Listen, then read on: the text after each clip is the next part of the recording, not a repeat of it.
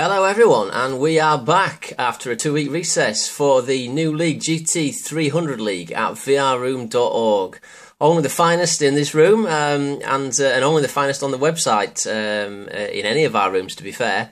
So this is going to be a fantastic league this season. We're running alongside the GT Academy, of course. We have our own VR Academy as well, where the top 3 drivers are going to get a little bit of an incentive if they run a VR room account, I believe. Correct me if I'm wrong, guys. My name is Dave Higgins. I'm going to take you through the main race highlights. It's looking very exciting. We've got, on pole position here, we've got Scalebreaker 96, followed by Jordan, lovingly known as Mr. 22 from Essex, I believe. So Jordan 22 from Essex in second place. Genobi, big shout out for Genobi in third. Race 42, who we've done some pre-season testing with actually, and he's on form, very, very on form. So I'm looking for some good stuff and good action from VR Race. We've got VR Stuntman, again pulling a really good one out of the bag there. Recess in 6th, Lockie 7th, DM in 8th, DM, the current Cappuccino champion. Of course, the Cappuccinos have been binned, but we'll bring them back later on. They're scheduled to re-emerge at some stage at VR Room, but it's the GT300s for now on. Setwave in 6th, Badger 79 in 10th. New guy N10 in 11th, and Rick GT5 following up the back. A nice welcome back for Rick GT5. I've not raced with him for a while. So that should be good to see what Rick GT5 can do. I'm unsure about teams for this one. I have to apologise for that. We still do have Team Rosso Racing, but not doing a very good job at the back with DM and Badger in 8th and 10th. So we'll have a look and develop teams as we go further on. So we're at Laguna Seca for round 1 of the GT500 Trophy League. So here we go. I'm going to do as best I can with it, say it as I see it. Should be a fantastically glorious start. Let's just watch and listen, see if anyone bogs down. And no, very good start from Scalebreaker. Jordan holding position in second. We've got somebody diving out in the back. I think that's VR Race going for one. On Stuntman. Looking fantastic as we go down the first corner. Listen to those engines. Sounding good and fast. So let's go on the back of Scale's car just for the first bit. Mr. Breaker has pulled out a big lead already as they go under the Bridgestone Bridge. We're worth clipping back to Jordan's car. So we're on the back of Jordan's car now. We've got the 2 yellow Aminia cars behind of Genobi and Race 42, who's under a lot of pressure from Stuntman there in the background as we come up to the blind entrance on the run up to the corkscrew for the first time. So up the hill we go. We're going to get a fantastic shot of all these GT300 cars going down the corkscrew in a moment. It's a 12-lap race here at Laguna Seca, of course, which is in the heart of California, USA. So down the corkscrew, just see the back view of that. Jordan putting Scale under a hell of a lot of pressure here. And Genobi has pulled out from race 42, to be honest, there. If we look on the outside view, there's a bit of dust. I wonder if we'll see any yellow flags in this race. That'll be interesting and bunch people up. So we're on board with race 42, heading up the rest of the field at the moment, which is Stuntman and Lockie. There's Stuntman behind, and Lockie is just behind him as well. Thought he was going to have a bit of a dive down the inside then, but he thought better of it. Now the people I'm not 100% familiar with, to be honest with you, as we'll just clip onto Scale and Jordan at the front, who are going hammer and tongs for it already. Jordan putting Scale under a hell of a lot of pressure here. We may see Jordan plant one down the inside or the outside, coming up to the slightly uphill section at Laguna Seca. People to watch for, Mr. Breaker, of course, and Jordan, new to the commentary room. I've not commentated on those before, so I'm looking forward to seeing that. Both of them are lightning quick and also doing a very blistering pace at the Nissan GT Academy as well. Race 42 and Stuntman, good solid racers, both of those two. They've been in this room before, so I'm familiar with those. Lockie and Rhesus, I have been in rooms before with those. They're good solid drivers. And I believe Rhesus won the Cappuccino Induction League last season. I may be wrong about that one. Setwave, not really raced against Setwave before, so it'll be interesting to see what he's made of. I believe he's quite fast though. NG10 new to the website, so thanks for joining us, buddy. Welcome on board here at vrroom.org. Rick GT5 Badger and Genobi, they're the old wily old foxes from the Cappuccino Trophy League last season. Oh, and look at this, look at the pressure that Jordan's putting on Scalebreaker. They're alongside each other as they go to the bottom hairpin. Who will be leading when they get round this corner? Jordan's trying to take him round the outside, Scalebreaker's on the inside.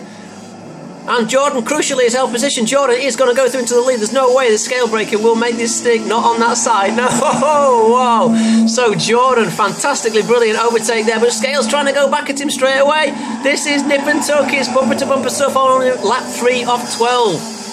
Superb racing, boys, up the front. It's so unbelievably close. Breaker trying to get one down the inside. And Scalebreaker has outbraked Jordan. So no sooner did Jordan get the lead back than Scales taking it back, but Jordan going for the cut back again. Oh my God, it's side by side as they go to the uphill section now at the Laguna Seca circuit, and they have made it stick going round side by side. That's really not a place you don't want to go around side by side, and they're still side by side going up the hill.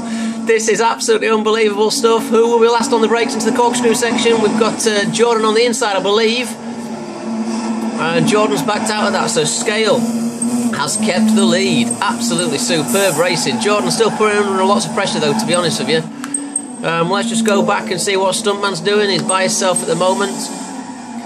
Raced and Lockie having a bit of a ding-dong here. And that's VR Raced with Lockie just behind in the good Toyota MR2. All these cars sound absolutely superb. They are well impressive engines. And it's so nice to see us in a different class of car as well. You know, the Cappuccinos, as good as they are, they're not quite as fast or potentially as exciting as this. Some say that this racing won't be as close, but looking at this, I'm not so sure, to be honest with you. Let's just see how DM's getting on in the background in the first of the Rosso racing cars. He's under a lot of pressure here from N10. Keen to make a good impression at VR Room. Clearly got a lot of skill, this boy. In the slightly faster version, I think, of that car. That's the 08 version that DM's driving, and that's the 03 version of the same car. He's certainly putting DM under a lot of pressure, keeping DM honest. We'll go onto the back of DM's car.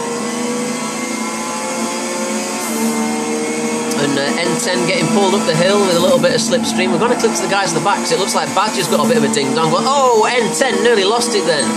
Nearly lost the car as we approach the corkscrew section. So we're on board with DM and N10.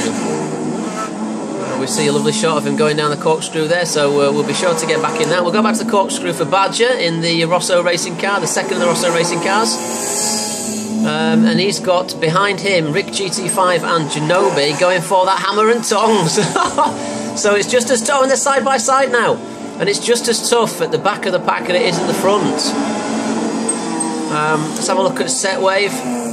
Must have had a big incident there, Setwave. He's a long way behind. Something must have happened, maybe he had to pit. So that's unfortunate for Setwave. Now Scale and Jordan at the front, still going absolutely hammer and tongs for it. It's worth just staying on board with these two. They have a very good reputation at VR Room here, both Scalebreaker and Jordan. Absolute masters at driving extremely fast. And I believe they are nip and tuck in the Academy as well this year. The Silverstone's time trial, of course, at the GT Academy. Now,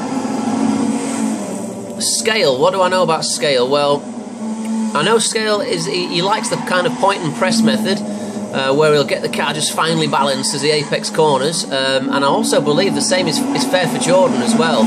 They're both extremely hard racers, and they're both used to winning leagues as well, so it's no surprise that we see them up front here at the GT300 league. It's a league that's not unfamiliar to them, they have raced them before, but oh, Jordan is all over the back of Scale.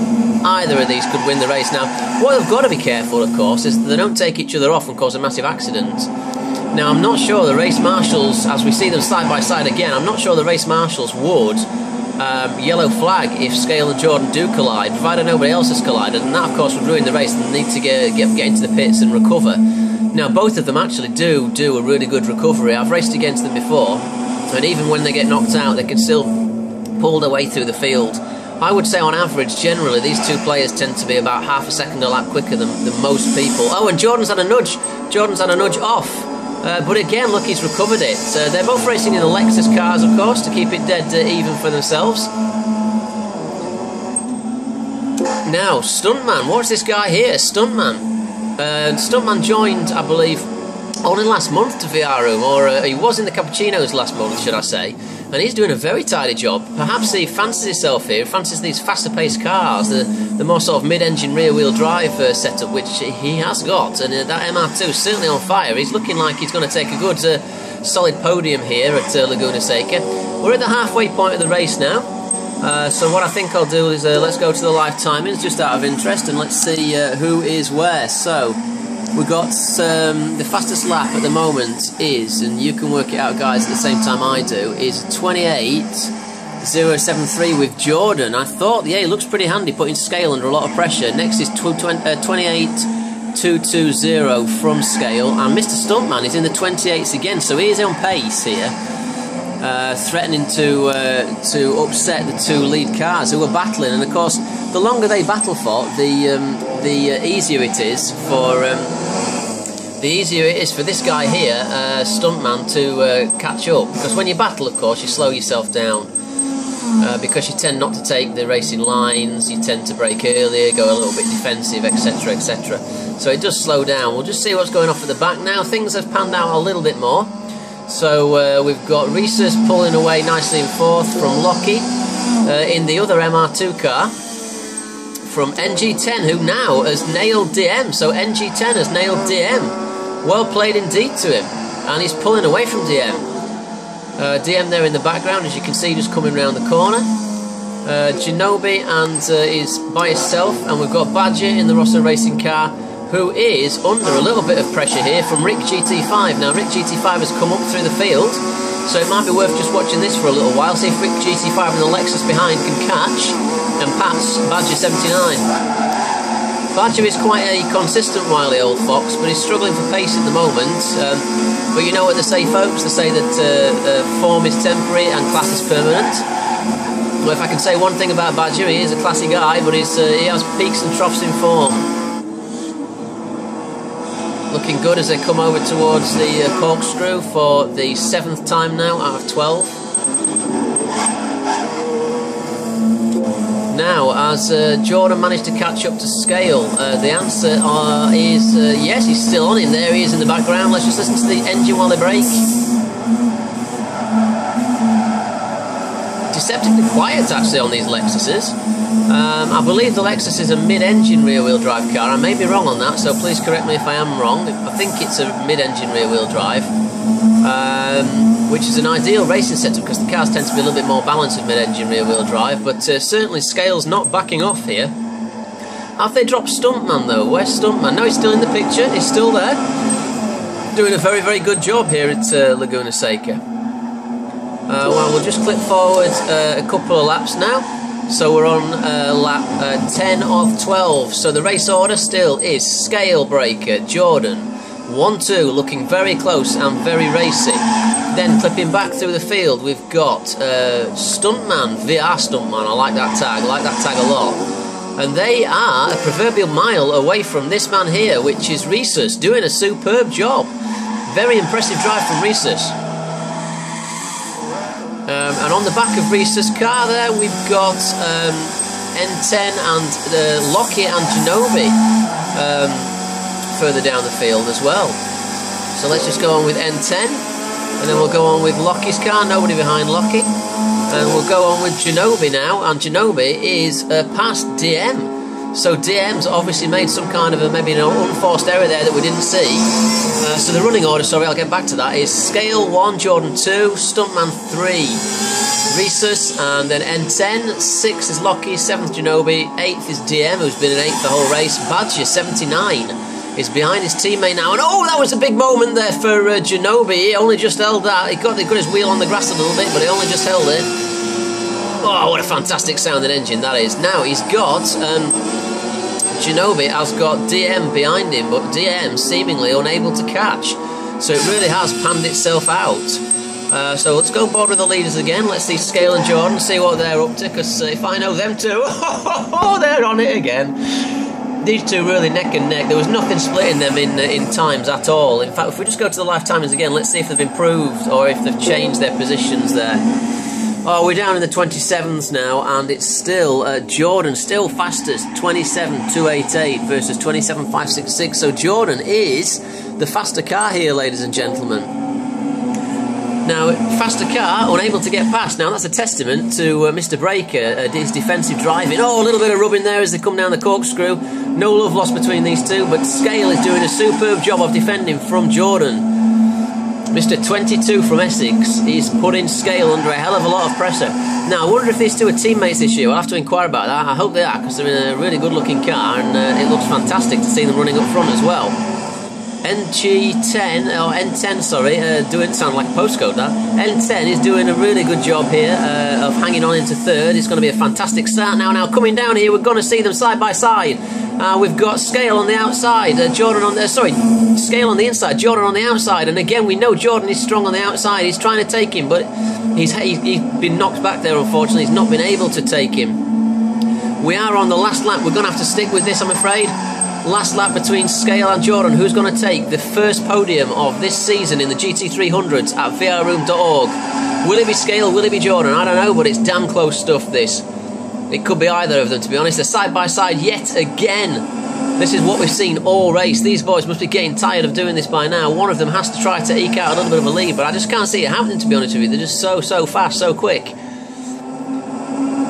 And again, hats off to Stuntman in the background, doing a superb job in third. I think I must have said it was N10 in the background. It's not, it's Stuntman in the background. VR Stuntman is going to finish on the podium here as we get side-by-side action yet again from the two Lexus cars off Scalebreaker and Jordan.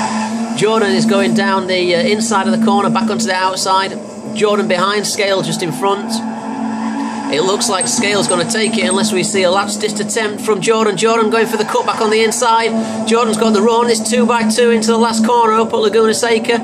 Scale's going to have the slower line. Jordan, if he holds back and races intelligently, can get the cutback here. Scale's gone slightly wide, and it looks to me like Scale's going to take it unless Jordan just takes him over the line. Let's have a look. This is so close, and it's going to be a Scalebreaker victory. No, Jordan just nicked in. Unbelievable. No, Scalebreaker. Yes, Scale has won it. Sorry, temporarily the time switched around then. So, Stuntman coming a fantastic third. We're on now for Resus, coming fourth. Well done, well played. And then N10 and Lockie. Oh, so close together. Lockie just needed another lap there, I think. Genobi finishing in seventh. DM coming round on his lonesome in eighth. Then ninth in the other Rosso racing car is Badger, all by his lonesome. Rick GT5 coming round the final corner there. And then behind that we've got Setwave going extremely slowly, and race 42 is by itself revving his engine. Something's obviously gone wrong there, a bit of a crash. So well played, good opener that.